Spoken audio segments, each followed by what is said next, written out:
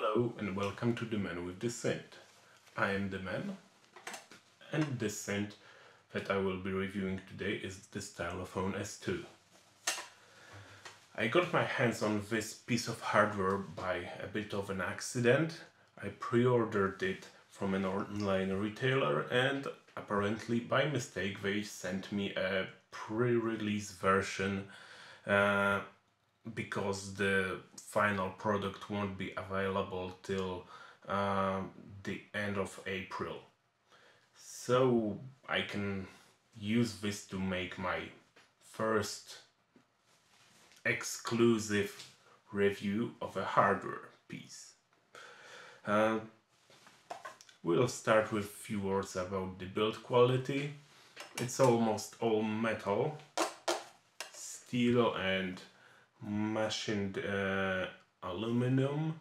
Knobs are plastic but are nicely mounted, not much wobbling here.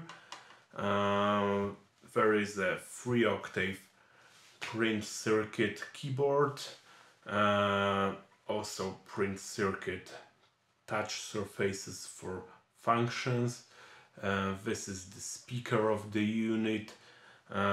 It doubles as a status display. Let me just show you. Oh yeah, this shows the LFO and other things like the volume and stuff.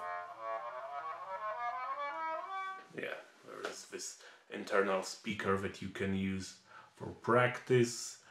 This is the main output, monophonic 1/4-inch jack. There is a headphone output, crappy as usual on synths. Line input, CV gate interface if you want to control it from an external keyboard. On the other side there is a 9-volt AC input, power button, tune button and volume up and down. On the back here is a battery compartment, 4 batteries, and here's the stylus. This is a fully analog synth as far as the signal path goes. It's got 2 oscillators, an LFO, attack sustain release envelope, and a multimode filter, and a few extra features. Let's start with the oscillators. There are 2 of them. The first 2 knobs can be used to dial the second oscillator detune and level.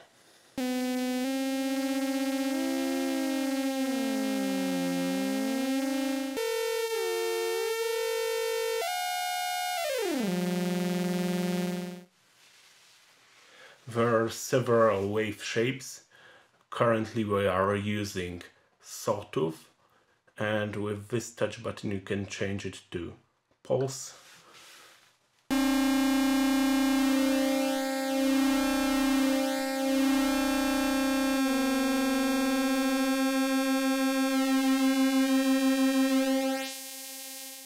As you can hear, the third knob is used to change the pulse width.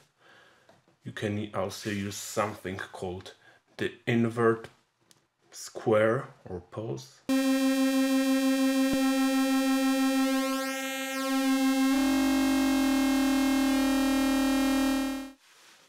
And a mixed square and sawtooth.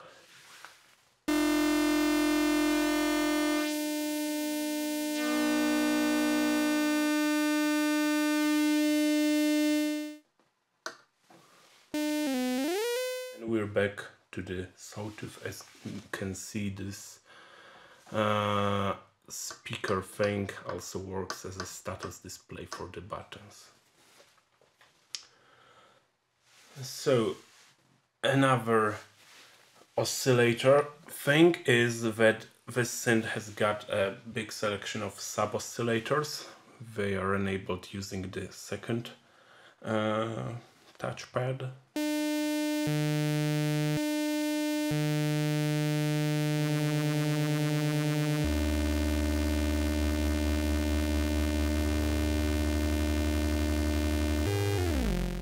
Another nice feature is ring modulator. Maybe it doesn't sound that nice in this frequency range.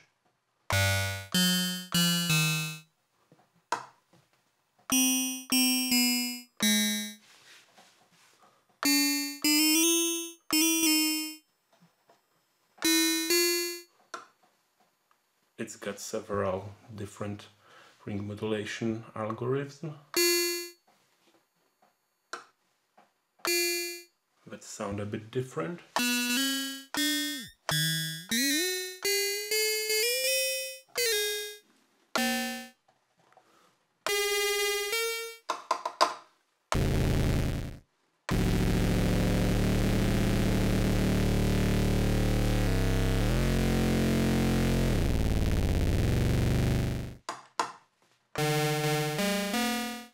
I think this ring modulator is a really nice feature of this synth, especially if you combine it with the filter. The filter is a multi-mode. You change the mode using those two pads. This is enabling the low pass.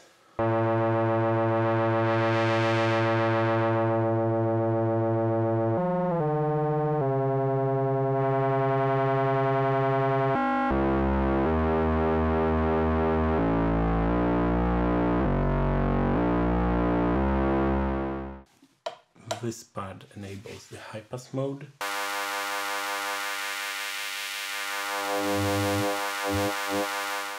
If you enable both you get band pass.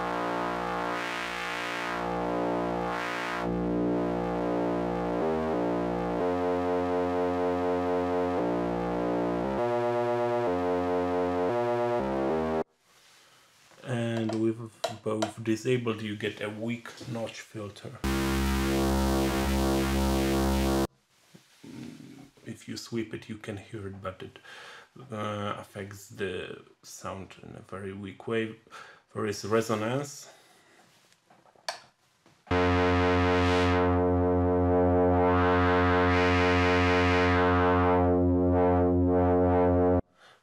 But as you can hear, the filter is not self-oscillating.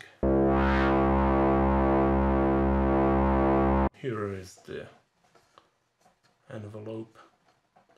It can open and close quite slow.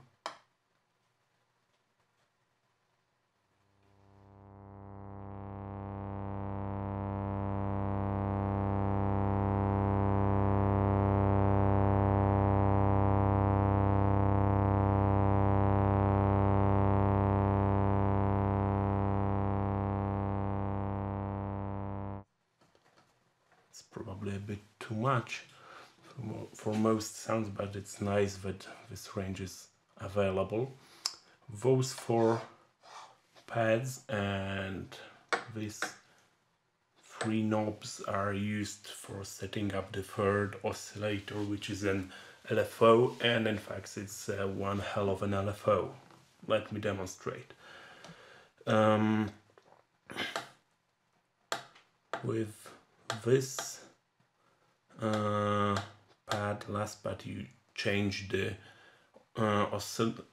modulation destination, which can be oscillator 1 frequency, 2 frequency, and amplifier. Oscillator 1 and amplifier, only the oscillators, only oscillator 1.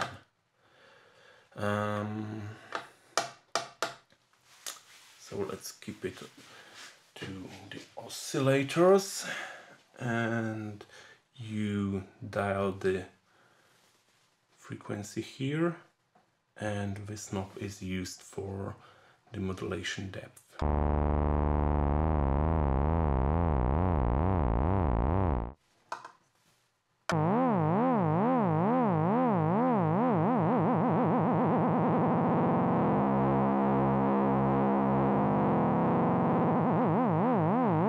As you can hear, the LFO will very nicely go into the audio range. This is a true analog LFO, and that's not all, because this part is used to control the LFO ranges. This is from wide range to low frequencies, mid frequencies, high frequencies. So in low frequencies we get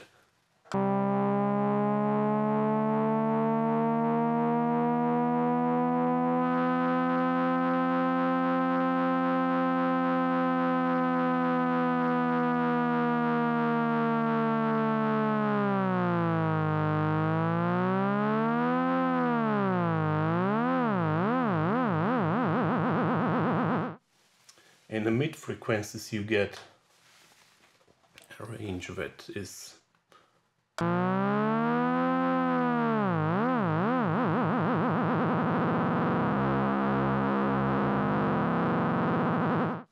it goes to lower audio range, and in high frequency mode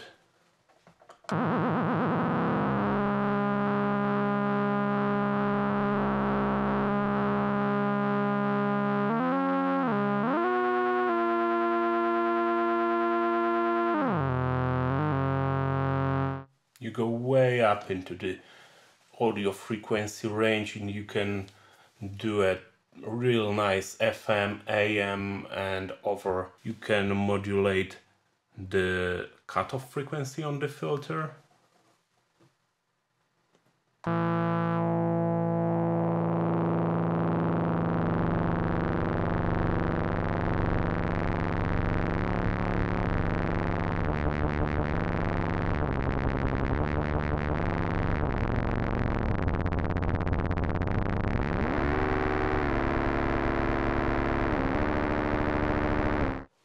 This is the wide frequency range.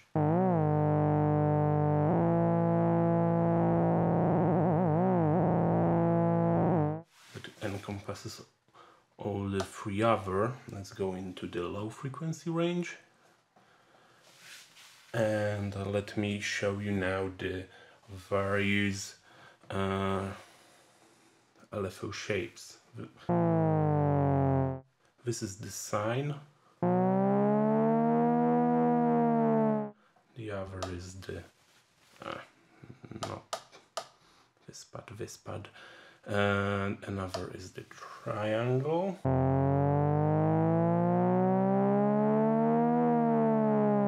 Then there is sawtooth.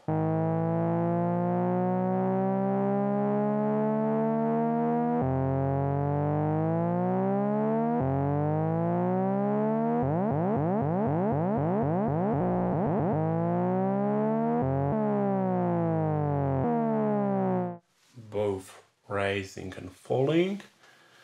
And then you've got, I think, random. No, this is square.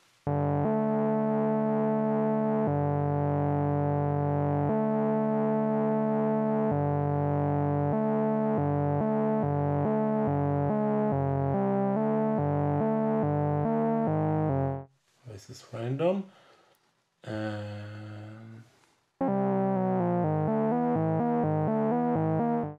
And you also got the staircase, which sounds similar to sine wave or sawtooth.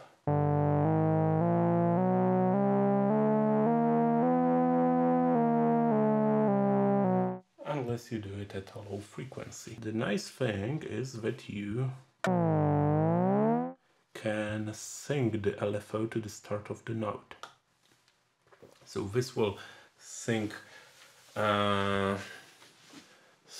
start of the wave to the start of the note. So whenever you play note, it starts always the same way.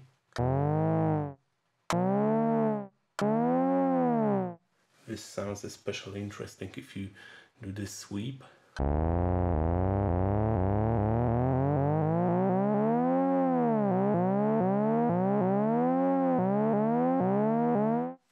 You can also change it to start from the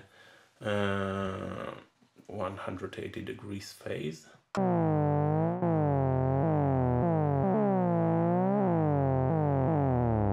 Or to alternate.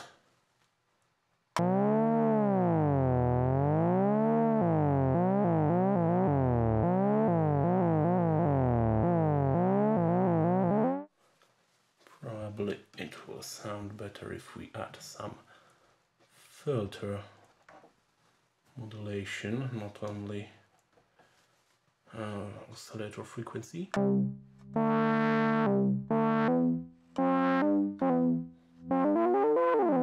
And if you want to go really crazy, you can enable the ring modulator. Pick the destination to be only one of the oscillators and turn it up a bit.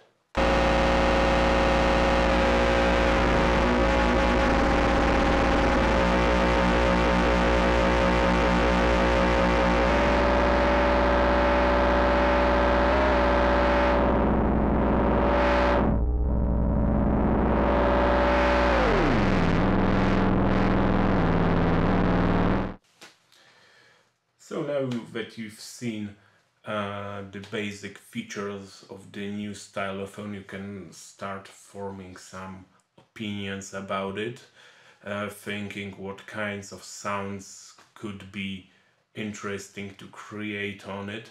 The things I like the most about it are the ring modulator, especially the multiple algorithms.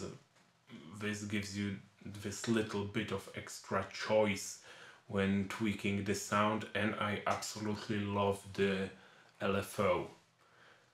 Good work, Dubreq, on this thing. I really hope that type of LFO will catch on in all the analog synths. I would probably love to have it as a module for the modular system.